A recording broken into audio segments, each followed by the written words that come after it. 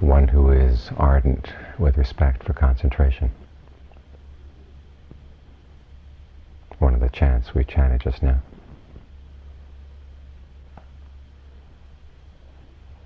This word ardent is important. A lot of us like to think that the meditation is simply a process of not doing. And there are stages in the meditation when that's true, but there's an awful lot of groundwork that has to be laid before you're ready for that. And the quality of ardency is important, that you really keep tabs on what's happening, keep watching what's happening, with respect for concentration.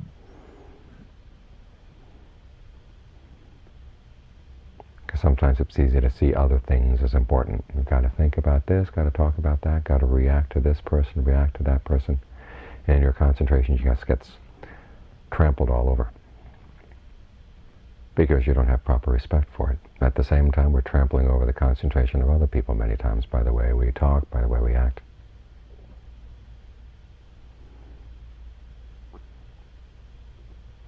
So you really have to be strict with yourself on this issue of having respect for concentration and being really ardent in maintaining that respect. And John Swat made the point over and over and over again in his Dharma talks that when you come to the practice, you have to come with an attitude of respect. See the importance of the practice. See the importance of a concentrated mind. So that you don't treat it in a casual or desultory way. Get a little bit of concentration and throw it away. That's the way most of us practice. We work so hard to put it together. And then we stamp on it. It's like little kids making sandcastles. They work hard at building up the sandcastle, sometimes for whole hours, and then when the time comes to stop, they just trample all over it. Play Godzilla with their castle. So don't play Godzilla with your concentration. Do what you can to maintain it. Even as you get up from the meditation, go back to your other meditation spot. In the course of the day, when you're eating, when you're doing the cleaning up work, try to maintain this inner center. And it takes work, because the mind is so prone to go off and thinking about other things.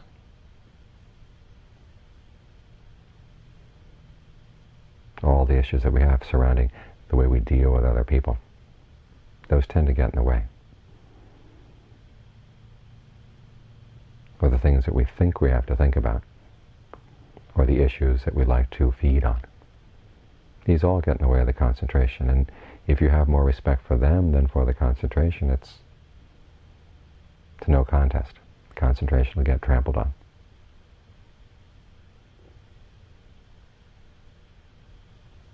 So keep this at the center of your awareness.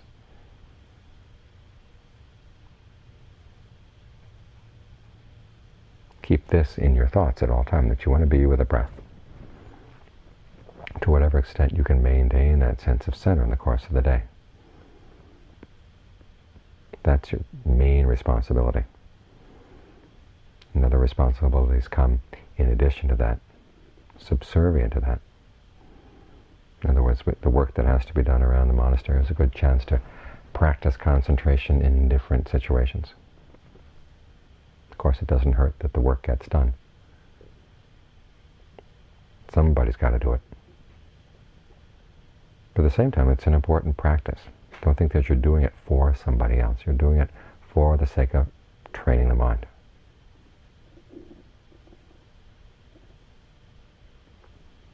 Learning to keep this inner center as you're pulling the weeds, as you're washing the dishes, whatever needs to be done, as you're sweeping up. It's like that old trick of learning how to walk and chew gum at the same time. In this case, we're learning how to walk and stay with the breath at the same time. Pull weeds and stay with the breath at the same time. Wash dishes and stay with the breath. Talk with other people, stay with the breath. Now, it may seem that staying with the breath may get in the way of what you want to say. You might ask yourself, is that really a loss? How much of what we say in the course of the day really is helpful, really is necessary? Really does show respect for other people's concentration. If you're coming from a spot of concentration, then what you have to say will not jar the other person's concentration.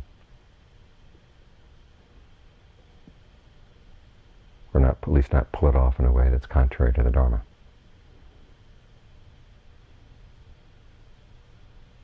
In this way, we're showing respect both for your own concentration and for theirs. It requires effort. Remember that effort is part of the path. The effort to give rise to skillful states, the effort to maintain them once they've arisen. This is right effort. The effort to let go of unskillful states that have arisen and to prevent unskillful states that haven't yet arisen from coming into being. It's all part of right effort. And you want to bring this quality of ardency to it. In other words, when you see that you have slipped off, bring yourself right back to the breath. Try to cut down the steps that are required for doing that. For a lot of us, the requirement seems to be there's a lot of recrimination in between the time of noticing that you've slipped off and coming back to the breath. That's not helpful at all. Remind yourself that that's not keeping you with the breath, it's actually getting in the way of the breath, so put it aside. And try to get quicker and quicker at coming in right at the right spot where it feels good to be in the breath. Because so many times when we pull the mind back to the breath, there's a period of reverberation because we pulled it too strongly, we forced it down too much, or haven't forced it enough. So with practice, try to get a sense of just the right amount of pressure that has to be applied to bring the mind back to the breath. And then ardency turns into trying to be as sensitive as possible to the breathing. Because many times the reason we lose the breath is because we're not really sensitive to it. The meditation starts becoming mechanical. It starts getting put on automatic pilot, and next thing you know, you're off someplace else. But if you really are ardent in trying to be sensitive to even the most refined discomfort in the breath so that you can smooth it out, clear it away, wash it away, then you find that the mind gets more and more interested in the present moment. And when there's an element of interest, it's easier to stay. There's a lot to observe here, a lot to figure out.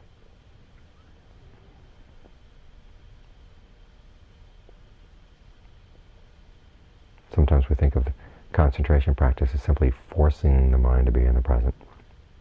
That doesn't last long. If you start exploring the relationship between the mind and the breath, relationship between the rhythm of the breath and the sense of ease or dis-ease that comes from the way you breathe, different ways of conceiving how the breath comes in and out of the body. We know that the air that goes along with the breathing comes in and out the nose, but what about the energy patterns in the body? Where do they come in? Where do they go out? How do they start? How do they stop? How do you know when it's the right time to switch from an in-breath to an out-breath, or from an out-breath back to an in-breath? What are the signs? If you pay careful attention, you start seeing there's a lot going on in here. And the more you get interested in what's going on and how it can be adjusted so that it feels better and better, more and more solid and secure, you find it easier and easier to stay with the breath. So it all comes from this quality of ardency, coupled with respect for concentration. This, as the passage we chanted just now said, puts us in the presence of nirvana. Showing respect for other things are old patterns of thought that just keeps us going in the same old ways, the same old ruts we've been going through who knows how long. What we want is the kind of respect for that puts us in the spot where things can begin to open up in new directions. As the passage in the canon says, to start seeing things we've never seen before, for realizing things we've never realized before, attaining what has not yet been attained.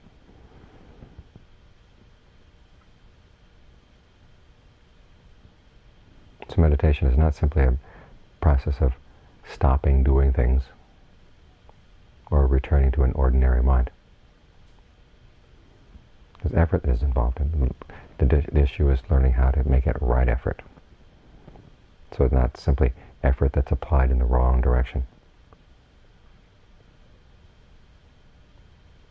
If you apply it in the wrong direction, after a while you just start getting tired and you don't see any results coming. That tends to put you in a bad mood towards the meditation as a whole.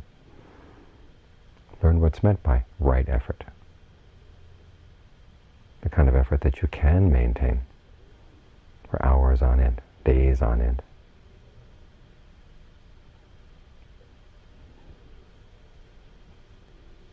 And it brings you into the presence of awakening. That's a special kind of effort. It includes the desire to master this skill, persistence, intentness, really being careful, being very sensitive, and then the ingenuity you need in order to figure out your ways around problems. These are all qualities that are involved in right effort. So it's something that has to be learned through trial and error, coming back again and again to figure out what you've been doing wrong, so you can start doing it right. And then it feels more and more natural when you're doing it right. So it is a level of effort that can be maintained continually.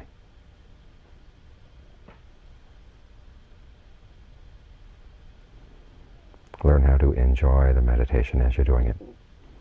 Learn how to take interest in what's going on in the present moment. How is the mind disguising its inner currents from itself?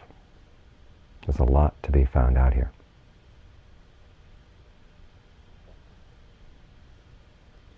Once you can develop that quality of interest, then the meditation starts going better. The interest is part of respect.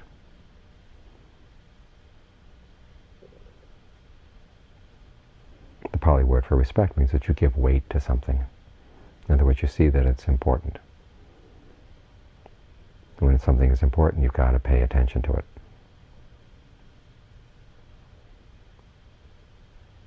Just try to keep that level of attention as refined and as perceptive as possible.